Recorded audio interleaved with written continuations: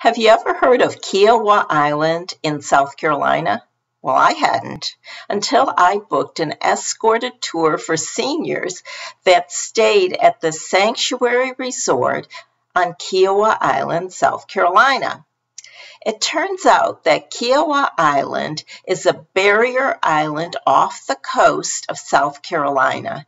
It's about 25 miles southwest of Charleston, South Carolina, and it's predominantly known as a golf and beach resort.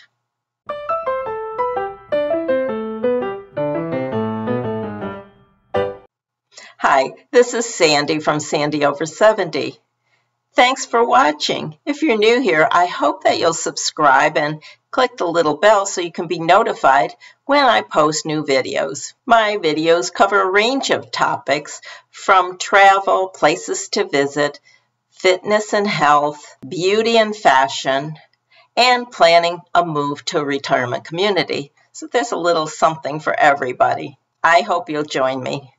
I did a video on the Sanctuary Resort, and I'll put the link below in the description. So what else is there to do besides wandering around the beautiful Sanctuary Resort? Well, if you play golf, you're in luck because there are 5 golf courses on the island. And of course, in the summertime, there's 10 miles of unspoiled beach to enjoy. But we were there in November. So what else is there to do? Let me tell you, although some of it required leaving the island, everything was fairly close. We visited the Charleston Tea Garden, the only tea garden in North America. This one is owned by the Bigelow family. Sound familiar? The tea garden is located on picturesque Wadbula Island in the heart of the Lowcountry, just a few miles south of the historic city of Charleston. There is no admission charge except for the trolley tour. The trolley ride was fun. We saw hundreds of thousands of tea bushes stretching out acre after acre. The trolley took us to the tea factory, the greenhouse, and the gift shop. I don't usually buy anything in gift shops, but I bought this beautiful scarf that matched my jacket perfectly. Kiawah Island has easy access to Charleston, South Carolina, and we spent one of the days there on a guided city tour. Charleston, the South Carolina port city founded in 1670, is defined by its cobblestone streets, horse-drawn carriages, and pastel antebellum houses.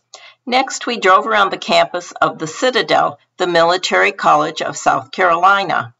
There is both a military program where cadets live on campus as well as non-military programs with 23 majors. I'm here at the Fleet Landing restaurant here in Charleston, South Carolina.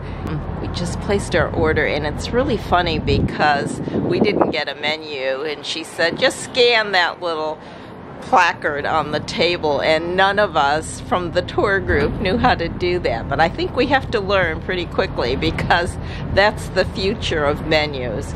But we eventually got a paper menu, and I've ordered the she crab soup, so I'm sure it'll be really good here in Charleston. The Charleston market seems to go like 3 city blocks. It's full of all kinds of things to buy.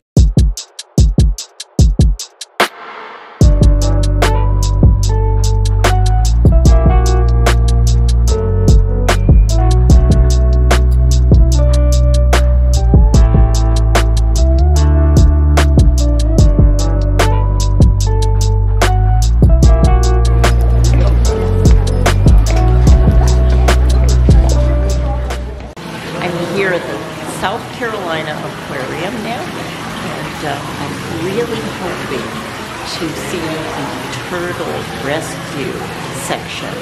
I don't know if it's open to the public, but I'm going to give it a try.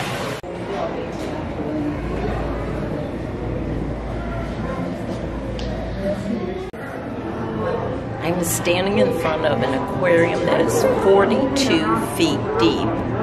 And I'm actually 30 feet below the surface of the water.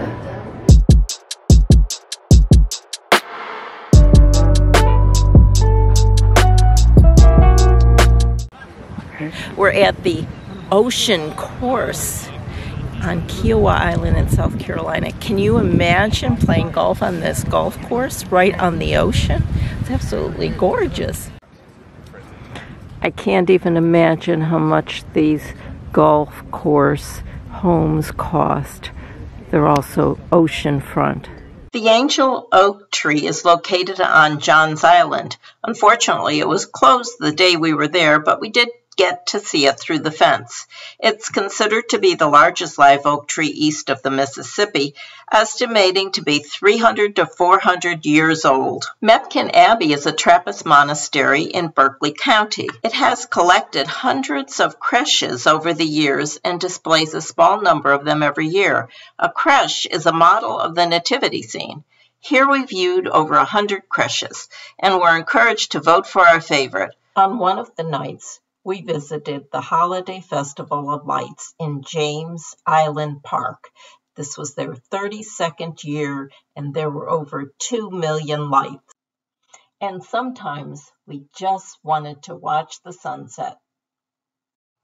I hope you enjoyed this video, and maybe you'll think about a visit to Kiawah Island. Please give me a thumbs up if you enjoyed it, and have a great day.